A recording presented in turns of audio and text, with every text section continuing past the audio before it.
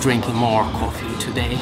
First of all, thank you for staying with us. We have lots of plans and I'm very excited about all of it. I'm gonna tell you a little bit about what we plan to do next, what will be our next project, apart from the fact that we have been doing game development stuff for 3 or 4 months. Apparently we switched gears and now we are doing something else. I believe that's a part of the creative process, for better or for worse. Still better than procrastination, I guess. On a side note, I'm very excited about ray tracing and how it goes real time. If you were afraid that your Blender ray tracing skills or whatever become irrelevant, don't be afraid. The history of rendering is happening right in front of our eyes. Abstract and general technique plus hardware beats our efforts to optimize it with rasterization and all that stuff. Eventually ray tracing will win. It's time to go home and I will show you a little bit of space VFX then. So, good news for you guys, we decided to venture beyond space and time to bring you some quality content. So, if you are enthusiastic about science fiction, visual effects, and maybe even scientific visualization of space, it will be a sequel to Space VFX. First results are pretty encouraging, and you know what, let me show you something. Of course, there are some problems and roadblocks and some issues that we have to tackle, and so let's not be overexcited about it yet. Basically, while we were recording Space VFX a year ago, there were some things and some areas of Blender and some effects like volumetric nebulae that we thought were simply impossible to even try to approach in Blender. Maybe because we were pretty inexperienced in this particular area of Blender and things have changed over the year. I wonder, have you seen the work of Tion van der Zalm? If you've seen it, let's put it straight, it is insane. And as far as we knew, the tech that makes it possible, the software, there was no practical way to implement it in Blender. I mean, the key to this style is usually particle simulation rendered in something like Krakatoa. If you haven't heard about it, Krakatoa is a software designed to process and render millions and even billions of particles. Tion said he was inspired with Krakatoa and VFX combo, but in the end he used Houdini and PyroFX.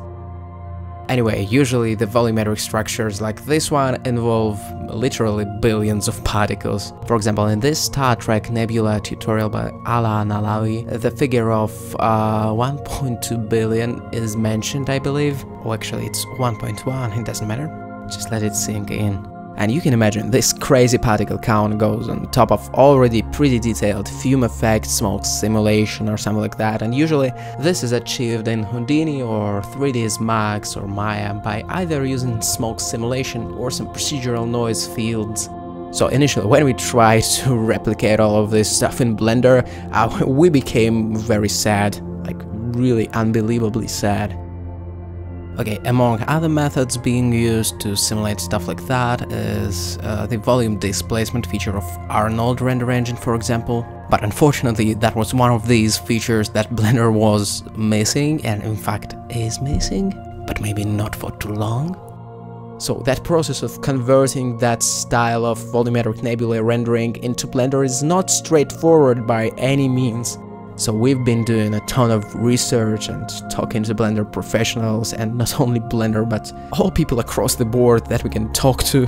Gottfried Hoffmann from Blender Diplom shared a pretty cool approach involving point density on top of smoke simulation and particles. After that we saw the light at the end of the tunnel when we tried to use the procedural noises without smoke simulation. So yeah, I guess so far the most fruitful attempts have been related to hardcore procedural techniques, in cycles I mean. In Eevee it's a whole different story altogether. Funny enough, after we posted some work-in-progress renders to Instagram, I believe, we got an encouraging comment from Tion van der Zalm, and while I think it was just a friendly tap on the shoulder, we still appreciate it very much. We're coming for you, Tion. Alright, I doubt that we will achieve that level of quality, but we will try, you know? So I feel that it kind of started to come together piece by piece. There are many things to solve, but it's the point where we started to become excited about the possibility of flying our nerd ship in outer space and bringing you guys some tutorials about creating volumetric nebulae in Blender, we think the world is ready. Alright, of course, many things have to align to make it happen. For example, performance is a huge issue, especially for animations. Volumetric shaders and probably particles and simulations are no joke. Some hacks like denoising and maybe super resolution using neural networks works surprisingly well, but not for animations yet. And some of this stuff works only with NVIDIA GPUs. Hopefully, while Space VFX 2 is in production, real-time ray tracing will grow some muscles and become truly real-time, fingers crossed, or at least we hope that it will allow to accelerate cycles even more. And of course we will use Blender 2.8 before you asked, both cycles and Eevee.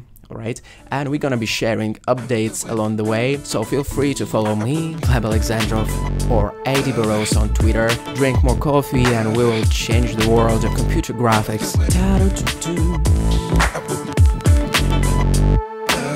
Anyway, eventually neural networks will do it for us and you will lose your job anyway. But maybe it's not that bad of a thing. I think losing a job is an ultimate goal of every reasonable creature. Like, how can we do a meaningful creative work without losing a job first?